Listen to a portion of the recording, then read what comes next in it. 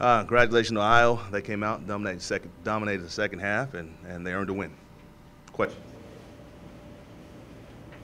Will you talk a little bit about the margin of error for your team in turnovers? It's not very big if that's what you're asking. We've got to play sound and we got to play perfect, or near perfect, close to perfect as you possibly can. The thing about that first half, we had the 2 turnovers, but we also created the 2. So that was kind of a wash and kind of kept us, in a game that really, to me, it kind of felt like we had control of, And I think that's your point. Yeah, did that cost us in the first half? Absolutely. I think everybody knows that. The only thing I'd argue with is when you guys turned the ball over, they turned it into touchdowns. Yeah. When you guys turned the ball over, there was a ball lost on downs. Right. Right. Converting on opportunities. Yeah, no doubt. I would agree with you. We talk. How would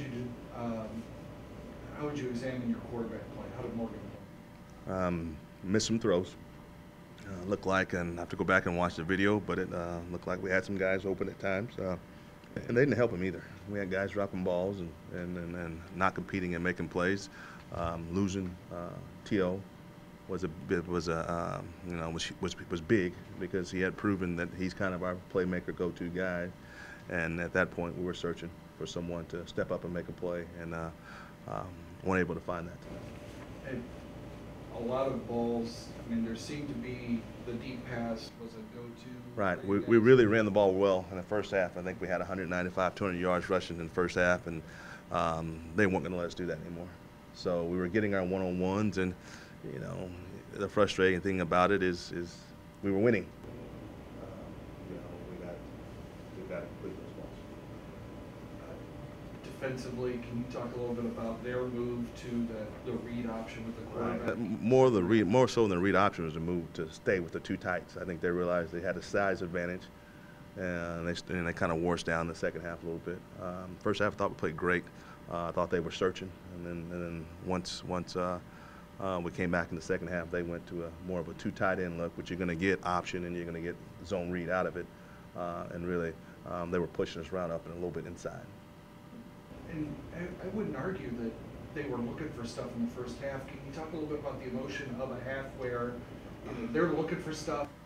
It's frustrating. It's frustrating because you're moving the ball, you're settling for field goals, you're getting turnovers, and really prior to the pick 6, you feel like that you're definitely in control of the ball game. Then you come back and you respond. So. We really, in that first half versus a team like that, you've got to take advantage of those opportunities because they're going to make a run. They're a quality football team. They're well coached, well prepared. They're going to come back and make a run. And then, if you're up 7-10 coming in at halftime, this thing's a game in the fourth quarter. So, really thought that we did not take advantage of our opportunities like we should have in the first half. But on the second, with that, I was proud of our defense's ability to respond. When we got the turnovers, they went and created ones of their own. It seems like the opponents have had success with kind of the read option, at least that style of play. So what's been the biggest issue there this year in adjusting to that and being able to score that? Well, the biggest issue is we're not tackling a quarterback.